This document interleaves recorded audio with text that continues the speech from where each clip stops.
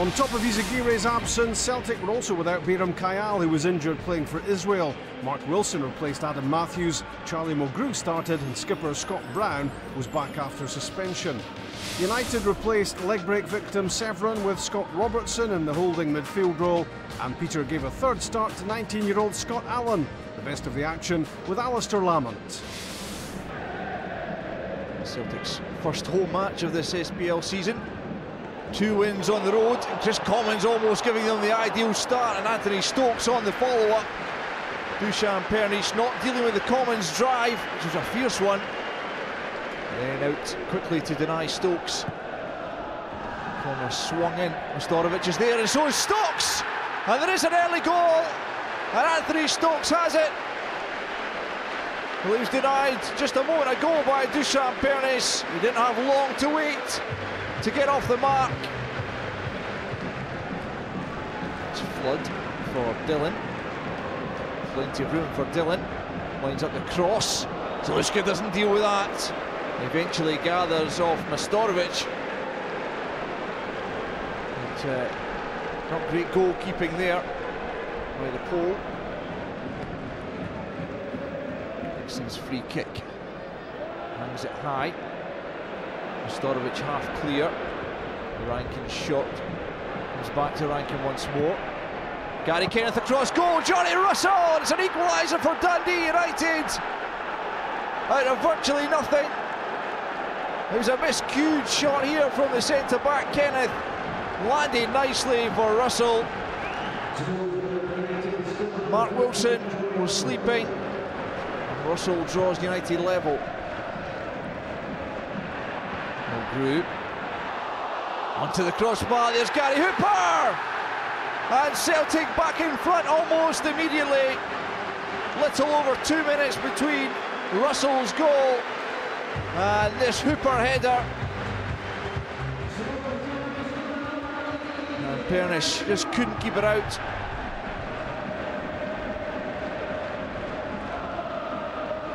Stokes for Commons. Oh, so close for Commons. You can't get much closer than that. It's Flood. Walks in an advanced position, tries to slide the ball through to Robertson. Goes down under the challenge of Wilson. Still United pressing for a second equaliser.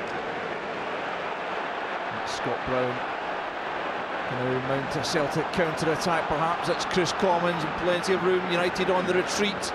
Hooper leaves it. It's Key. Wonderful chance. Wonderful strike by Key. No stopping that from the Korean. Perfect way in the pass from Commons. And boy, can Key strike the ball. United did have a faint claim for a penalty just before that. Flood's corner, deep for Kenneth. Zaluska got a hand to that. Well, Kenneth certainly felt he did at least. United have had a fair bit of pressure in the last few minutes. Just Kenneth trying to drive one in again. Then Watson helps it back into the area. It's Johnny Russell diving to his right with Zaluska. Might just have been heading wide anyway, but the goalkeeper wasn't taking any chances. Here goes Celtic on the counter again. It's one-on-one. It's Hooper. He's away from Dixon. Hooper in on goal. Just wide. Hooper limps off. He's hurt himself. And Dixon was straining to get back, just slightly late in the challenge. And another unhappy sight for Celtic fans.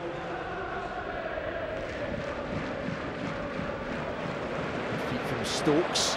Feeds substitute Maloney, and there's Ledley, bundles it into the net, and Celtic are 4-1 in front, and there's no doubt now where the points are heading. Good play by Maloney. It was Watson and Ledley sliding in.